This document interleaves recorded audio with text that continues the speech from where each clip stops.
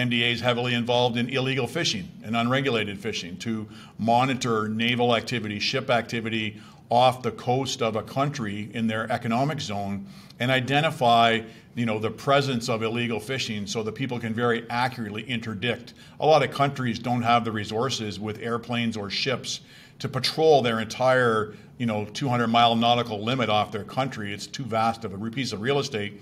But with space surveillance, they can see that's where the illegal activity is, and you can target right in on it and get after it. So, very powerful effects of space-based Earth observation.